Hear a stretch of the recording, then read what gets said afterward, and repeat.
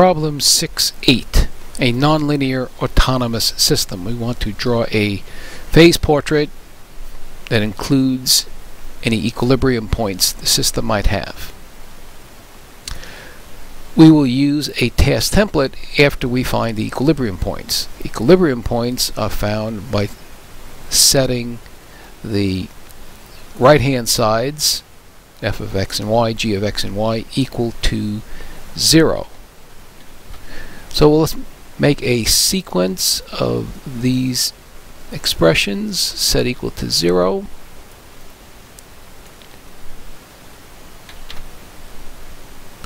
Use the context menu to solve. So we apparently have 4 solutions. Now the task template we're going to use is in differential equations, ODEs, phase portrait, autonomous systems. We used this when we did the linear autonomous system. It's the same task template. For a plot window, well, let's be guided by the location of the critical points. The smallest x value is 0, so let's have our window begin at -1. The largest x value I see is 6, so let's go as far as 7. Smallest y I see is 0, so let's go to -1. And the largest y I see is 5, so let's go to 6. And then we need to place the differential equations on the right-hand sides, one there and the other one here. And then we need to type the list of critical points. First one is 0, 0. Then I see 0, 5. Then I see 6, 0. And then I see 3, 2. If you put one that is not a critical point, Maple will just ignore those that aren't truly critical points. I'm going to integrate along the trajectory forward and backwards, something like -3 to 3, and enter the data.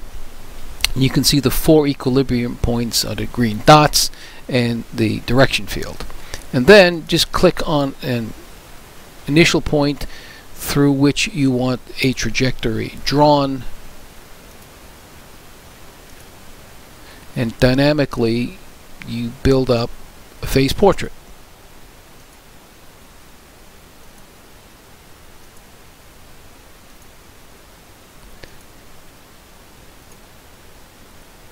I don't know, I kind of find this fun to do.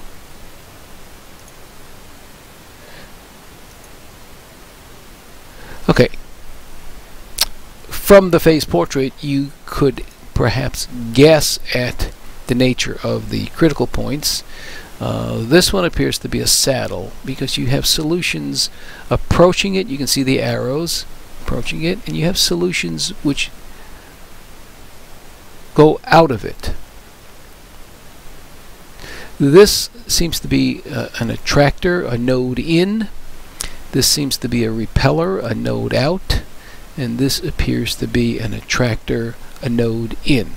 This is only from the graph. There's no analytic evidence that those are indeed the natures of the critical points.